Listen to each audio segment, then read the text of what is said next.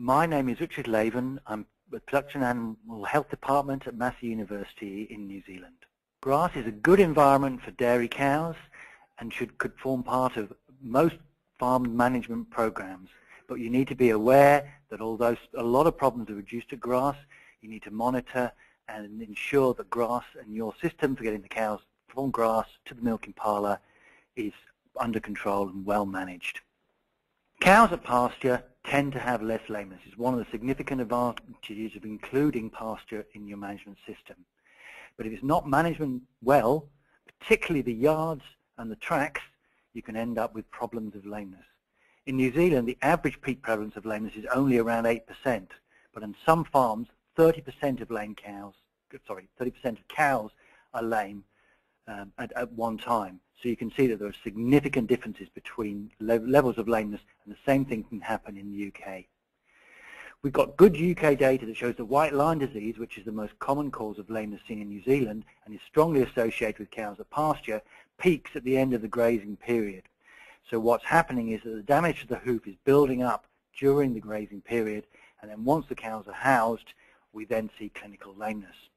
This means that monitoring and detection of lameness is essential during the summer grazing period, just like it is during the winter housing period. When you are taking cows from the field to the parlour, walking to the shed as it's known in New Zealand, there would seem to be a big opportunity for lameness observation. But this isn't the case. Particularly in larger herds, over 100 cows, lame cows can easily be missed, even very lame ones, because those cows try to keep in their normal milking position and in their walking order, so they don't suddenly appear at the back.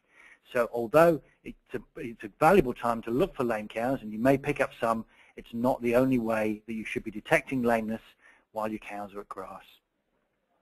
There's no point scoring cows at grass.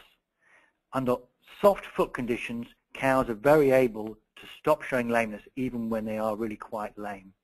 You need a flat, ideally a concrete surface, to watch cows moving along to do your mobility scoring.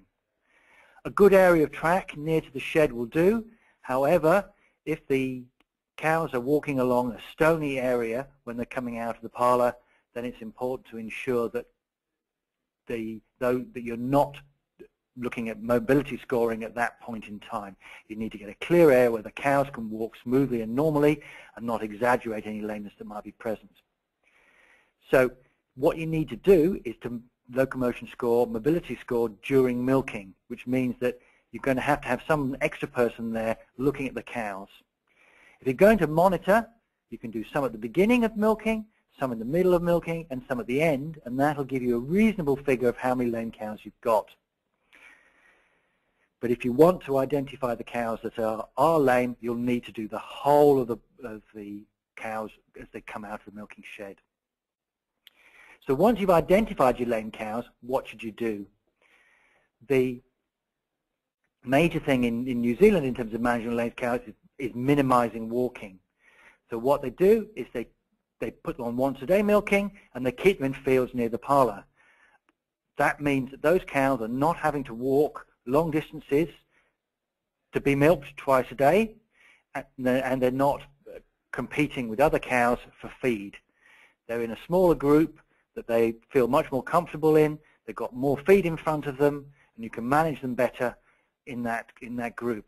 Now obviously if you milk them once a day, the milk production drops, but this is more than compensated for by the significant improvement in lameness. That doesn't mean to say that because you can put your cows out on a field near the parlour that you don't need to pick the foot up and do treatment.